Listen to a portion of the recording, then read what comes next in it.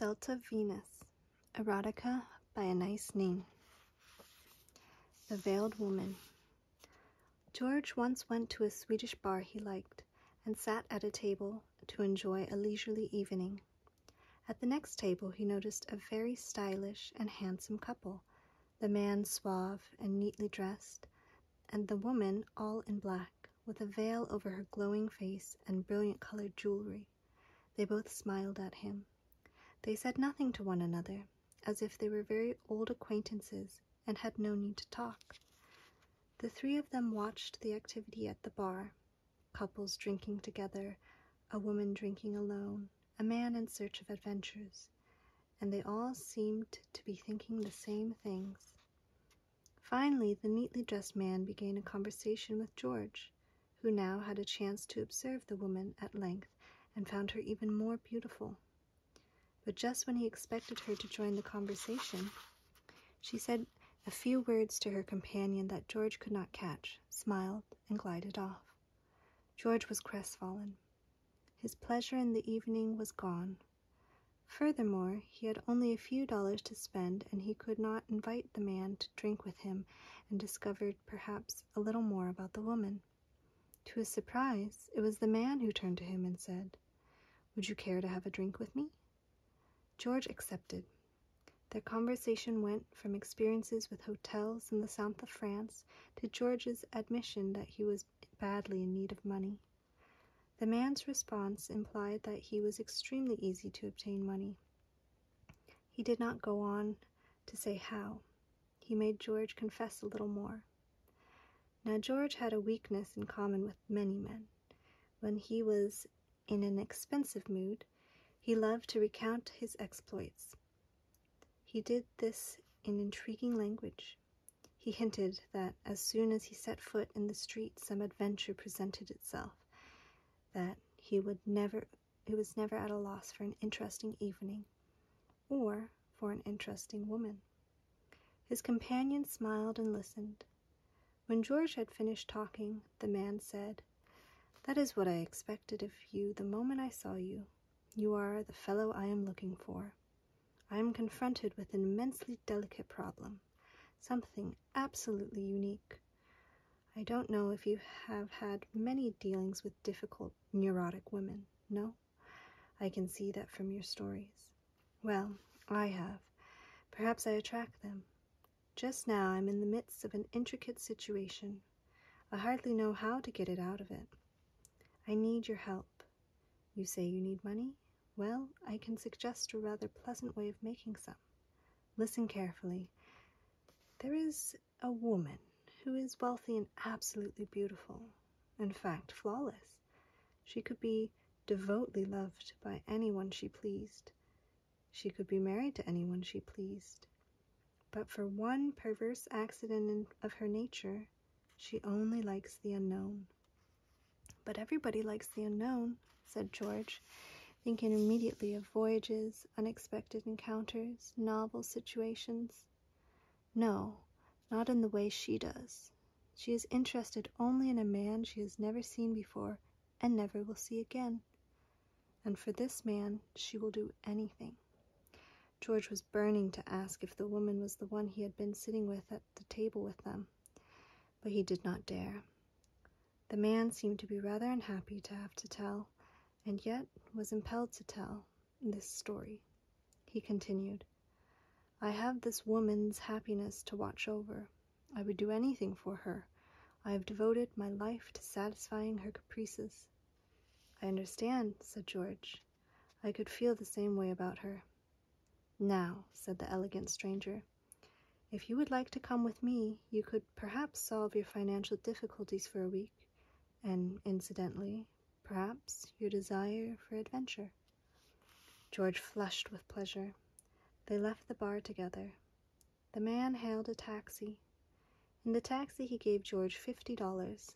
Then he said he was obliged to blindfold him, that George must not see the house he was going to, nor the street, as he was never to repeat this experience.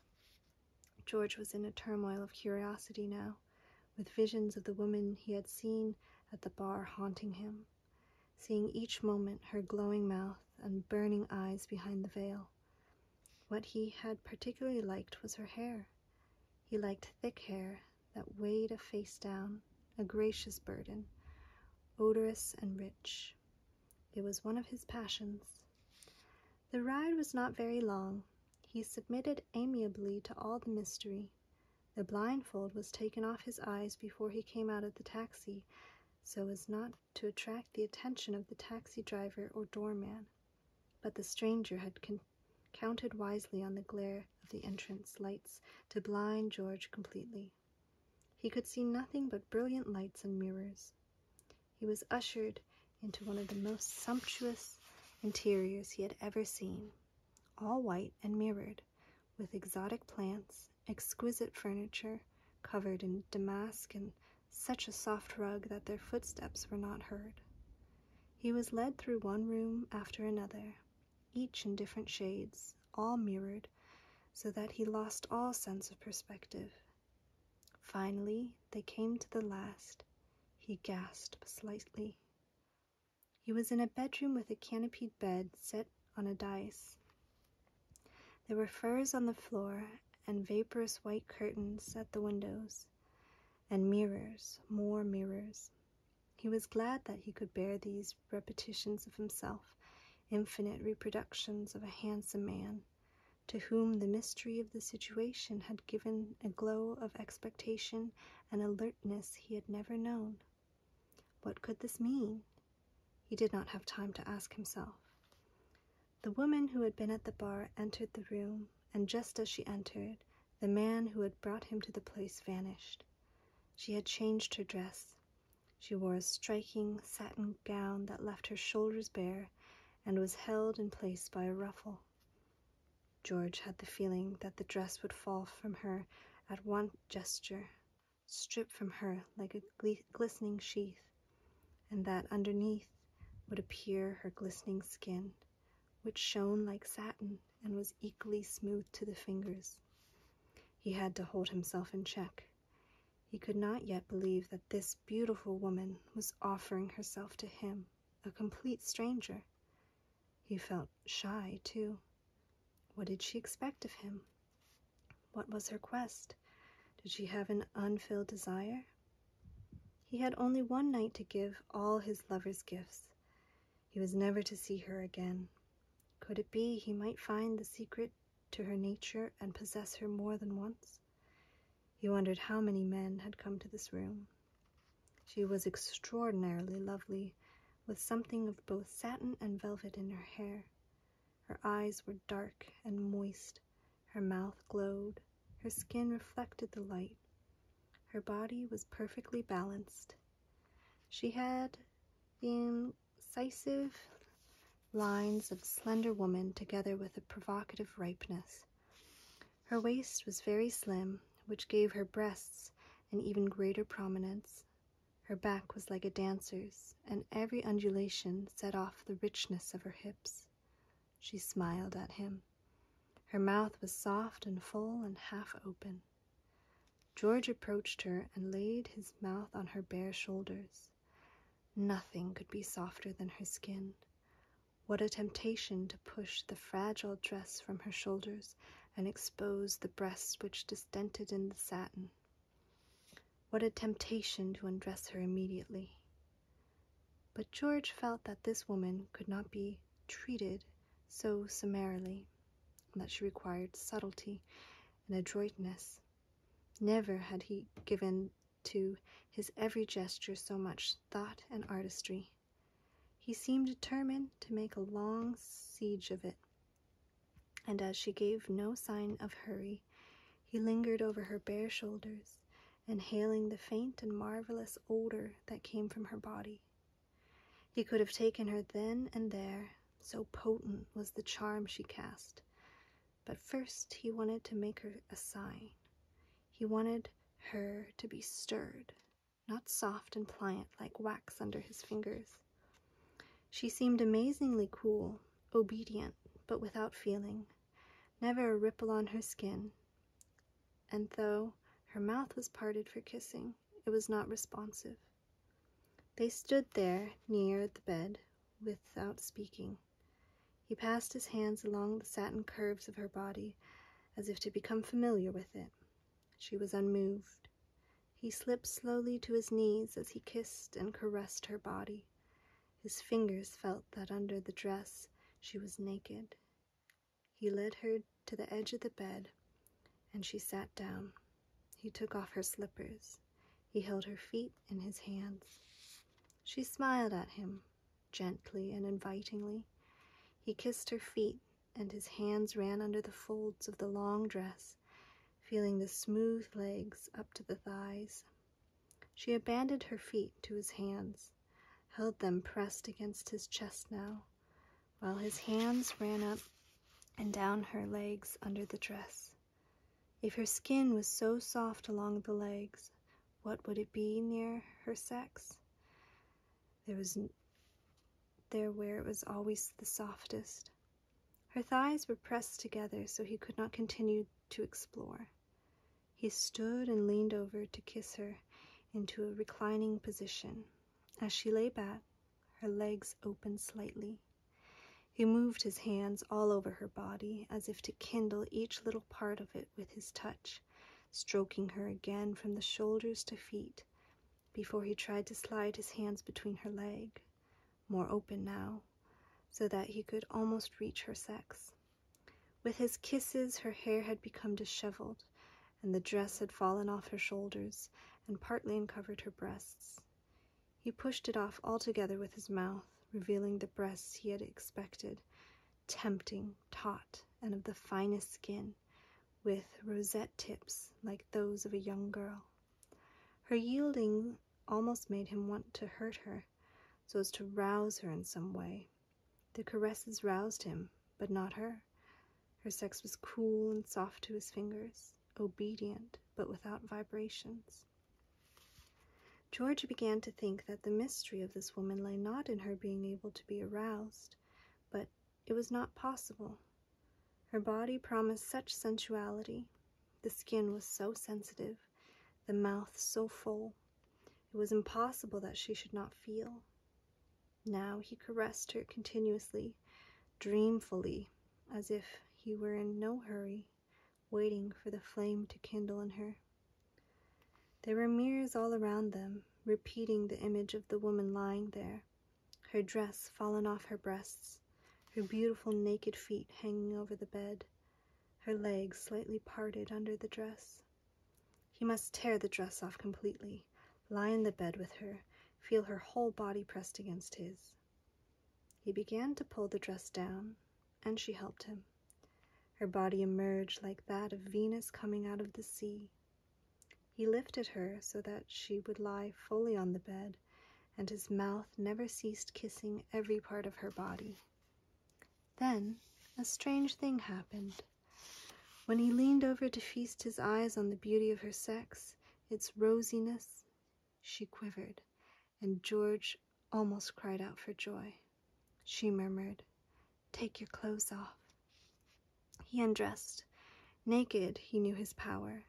He was more at ease naked than clothed, because he had been an athlete, a swimmer, a walker, a mountain climber, and he knew that he could please her.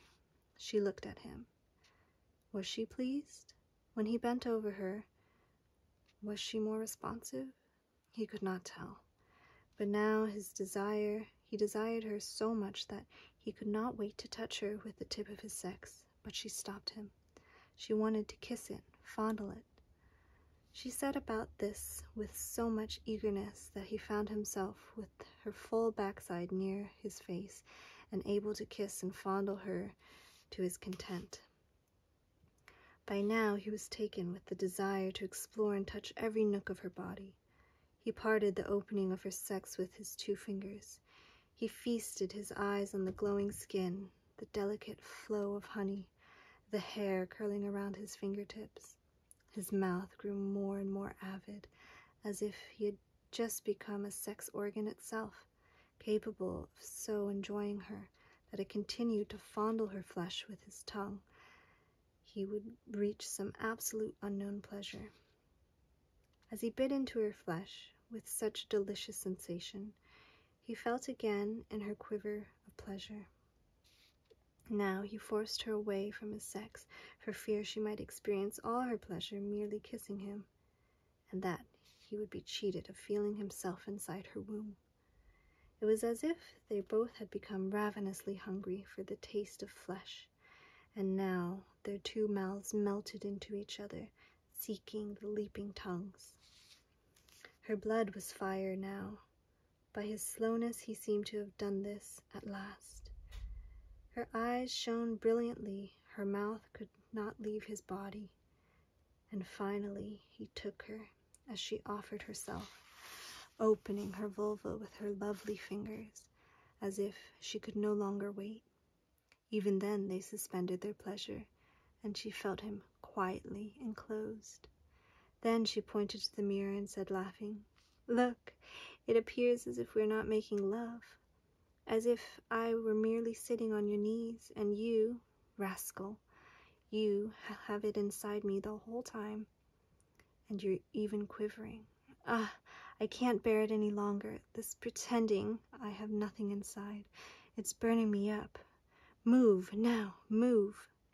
She threw herself over him so that he could gyrate around his erect penis, deriving from his erotic dance a pleasure which made her cry out. And, at the same time, a lighting flash of ecstasy tore through George's body. Despite the intensity of their lovemaking, when he left, she did not ask him his name. She did not ask him to return. She gave him a light kiss on his almost painful lip and sent him away.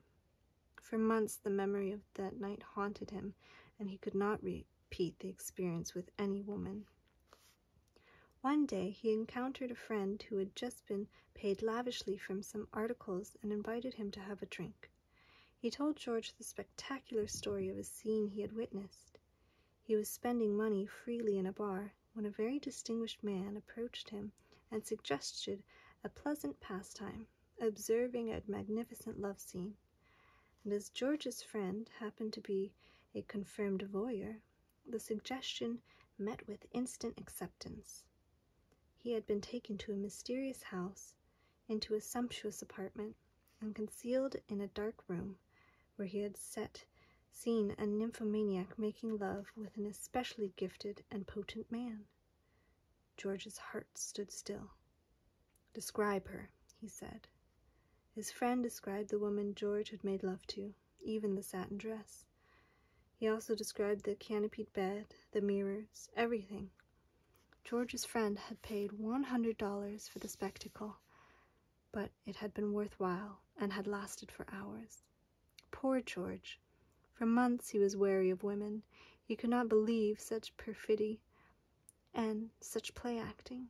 He became obsessed with the idea that the women who invited him to their apartments were all hiding some spectator behind the curtain.